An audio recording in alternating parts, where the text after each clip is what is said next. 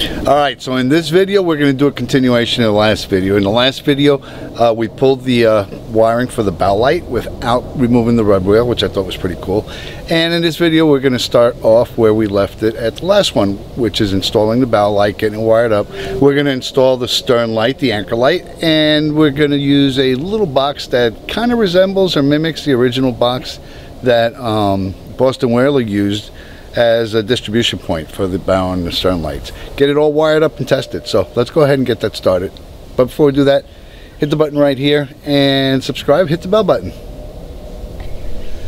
Alright, so we're down to the wire here, and what we're going to do is we're actually going to solder this.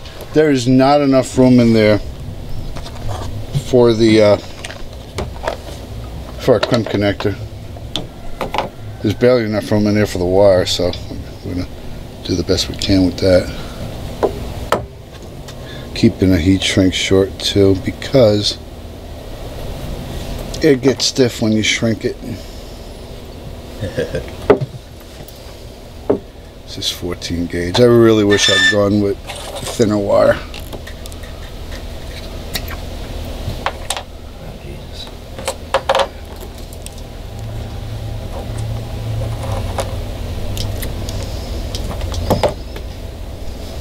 Give me the black or the blue, because we've established that's the ground.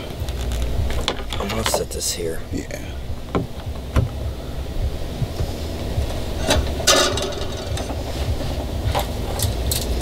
I'll let you do the honors while I hold it together. Okay.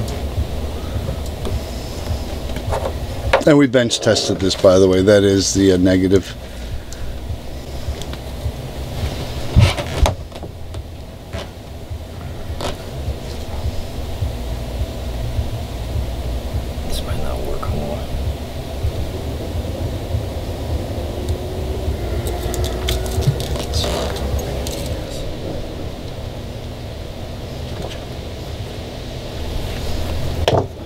Yeah, you should bring the bench tester out here and test it to make sure it works. Yeah.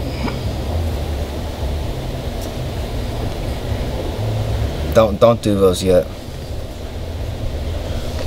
Strip the other end. I'll bring the bench tester out.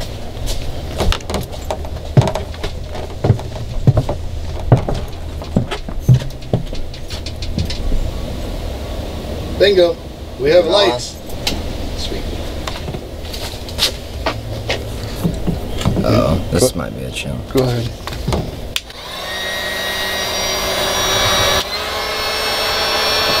Okay.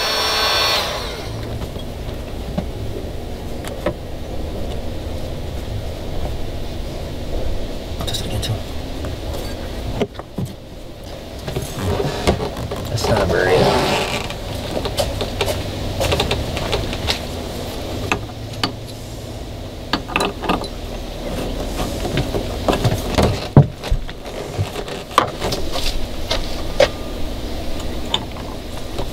It's not even lined up. Yeah, it is now. I moved it.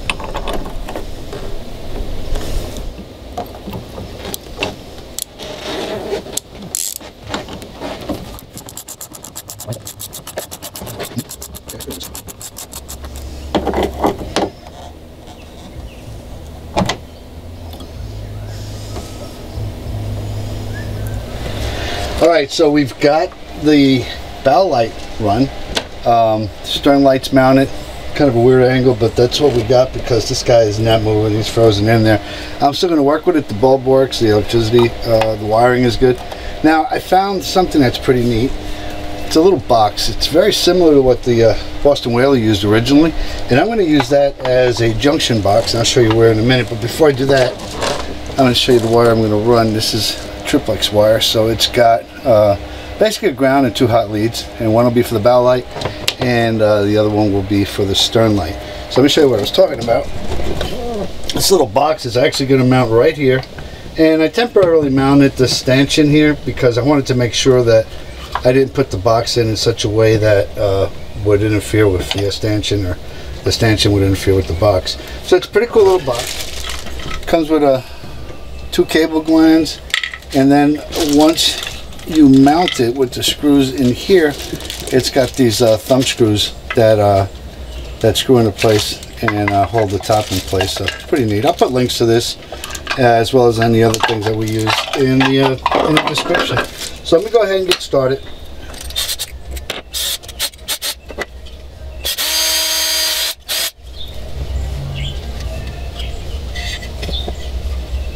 So before I mount this, I'm going to mount the glands. One of them is going to go to the bottom, and I believe I'm going to do the other one on this side. So we need probably every bit of a 1/2 inch bit, I think.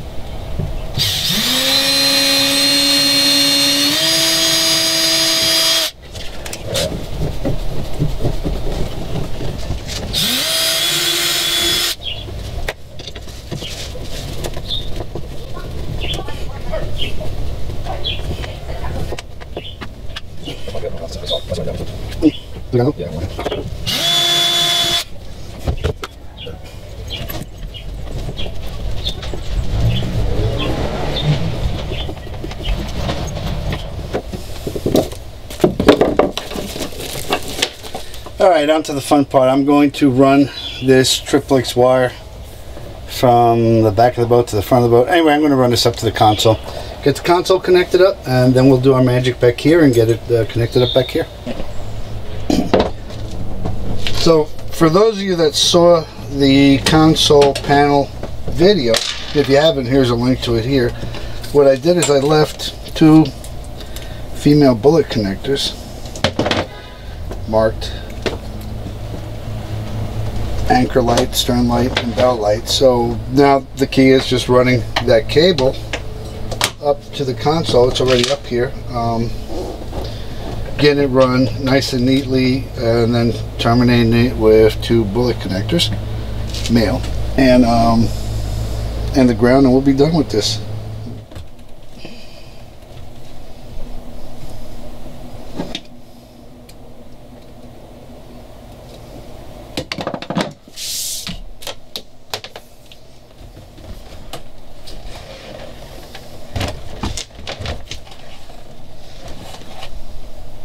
Right, just let me pull it through. Do you see this wire guide here? This one? Yeah. Okay. Yeah, I can get it through. Well, that one might be a challenge, but... If not, I'll do it from here. I mean, I can do it blind. Okay, that might be better, because I can do more over this way, but that corner is kind of a reach.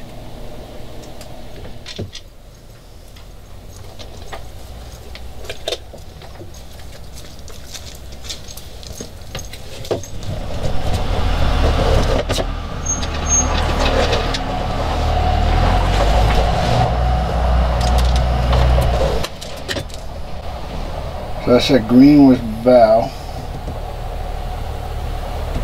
I think so.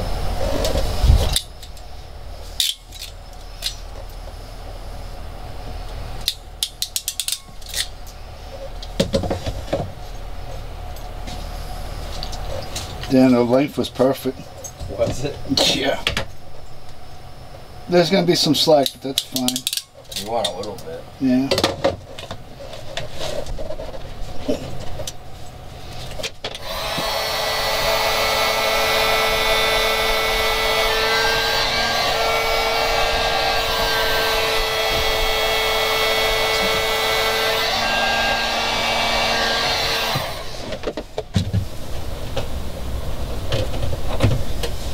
Okay.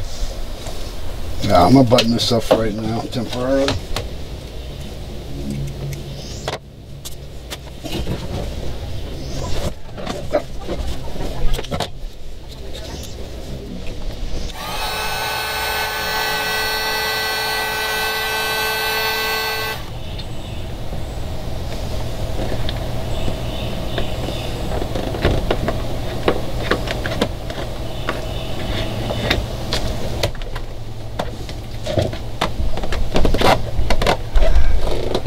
Yep, alright, that one's on there. I'm going to cut about that much off. And run about that much in there for the stern light.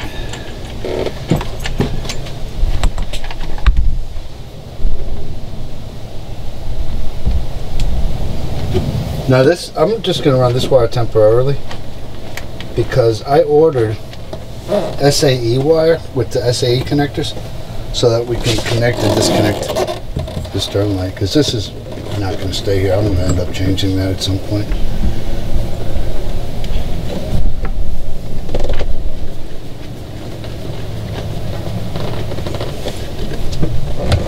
I'm not going to crimp these, I'm going to use wire nuts.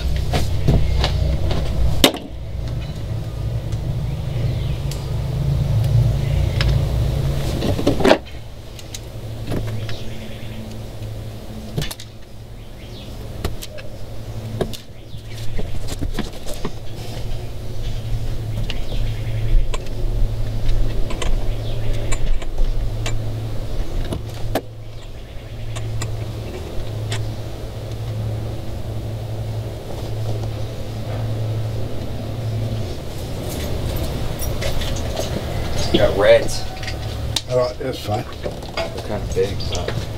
They're gonna have to be some of this. Oh yeah, there's a lot of wire in here.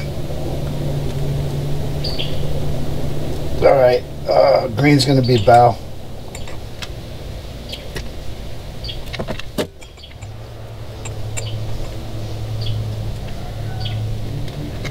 All right.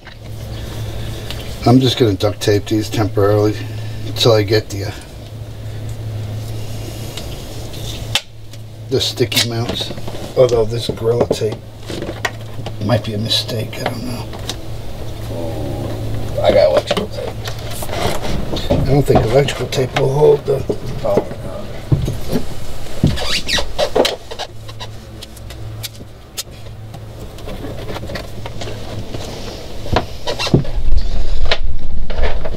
So what I've done is I've used the black Gorilla tape just to hold it temporarily.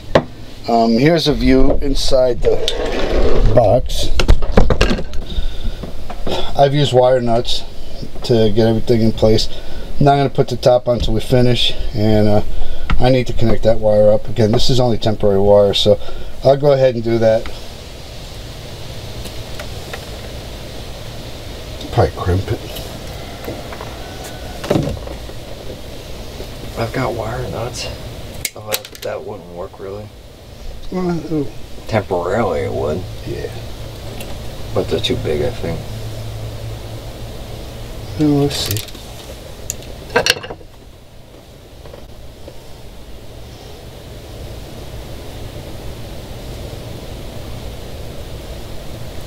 You know why not?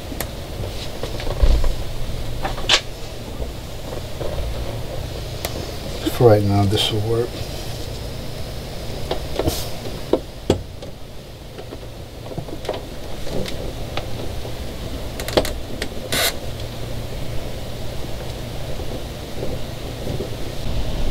I did want to point out that I replaced the original perko light with another perko light. The original one was welded in there. I mean, it was just corrosion welded. So we were finally able to separate it from the brackets. We did keep the original brackets, thankfully, and got a nice new light. We do have an LED in here, though. Actually, we have LED lighting front and back, and I try to go to LED with everything as much as I can, just to preserve battery life. Alright, and now to test this all out, so let's go for it. I'm going to do the bow light first. That looks great. Then the stern light. And lo and behold, that looks great as well.